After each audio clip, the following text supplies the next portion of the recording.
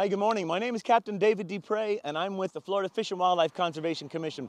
Today, we're here to talk about the fabulous Florida Keys, but I want to talk about something very specific to the Florida Keys, and that's littering.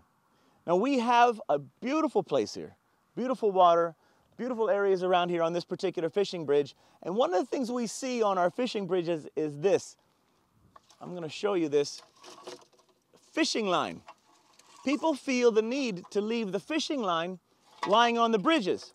Well, what happens when they leave the fishing line laying on the bridges? Eventually that line goes in the water. Eventually that line entangles turtles. Eventually that line gets stuck in a pelican's beak because the pelicans think there may be fish on it, or they'll try and eat it. The animals don't know better, but we know better.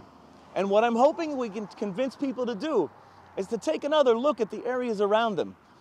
When you come here from Miami, when you come here from Naples, when you come here from another state, you don't come to the Florida Keys expecting to see a messy place. You want to come to a beautiful place on your vacation destination. And so what we're asking everybody to do is consider that. When you have fishing line, please put your fishing line into one of these containers. The Florida Fish and Wildlife Conservation has put together a program where you'll find these containers, and these are emptied regularly. So all your fishing line can go in there. Over here and along the other bridges, we have all kinds of trash cans. Please put your trash into those receptacles so that come Monday morning, there aren't piles of garbage everywhere after a long weekend. We really appreciate your help with the FWC. Monroe County here thanks you for all that you can do to help out. And that's the little thing we're asking everybody to do.